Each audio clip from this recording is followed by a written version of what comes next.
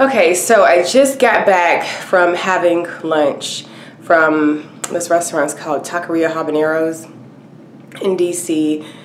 Mexican place. The tacos are delicious. If you're in the DC area, I highly recommend it. The food is very affordable and just amazing. So now I have to clean up the Airbnb, and quite honestly, I feel like taking a nap, but I just want to get this out the way. So let's get started. Okay, so I am in the B&B and I am getting ready to start cleaning. I like to get things kind of prepped before I start, so I'll just walk around and show you some of the things I have prepared to get started with my cleaning. So this is one thing. This is a YouTuber. Her channel is How Jen Does It. She does like a ton of cleaning videos. I know it sounds strange, but I really like to watch cleaning videos, or at least listen to them while I'm cleaning.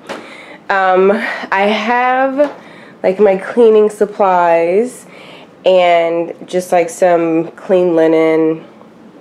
I'm prepared to go. I got some, I don't know if you can see it in there, but like the hotel shampoo, conditioner, and soap in here.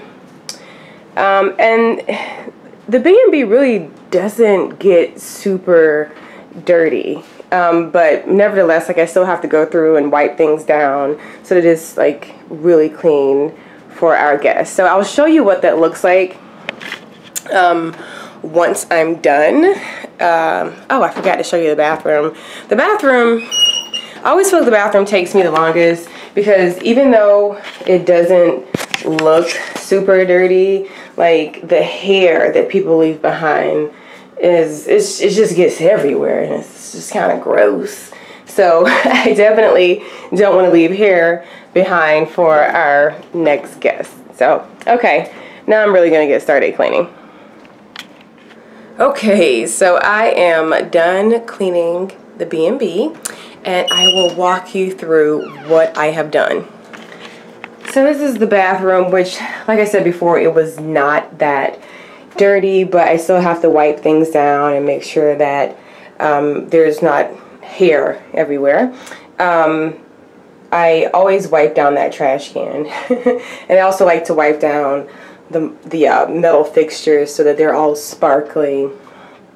This is our bathtub. This is the little dining area.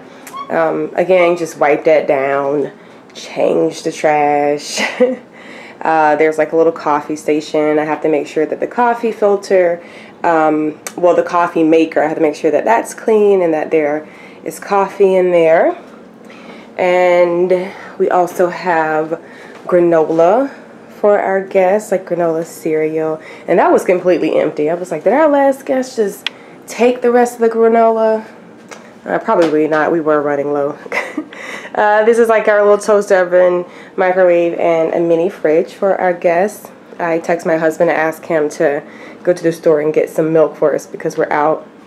And some apples for our guests. We have a futon here and like a little couch. The coffee table always stays over here just so that our guests have more walking room.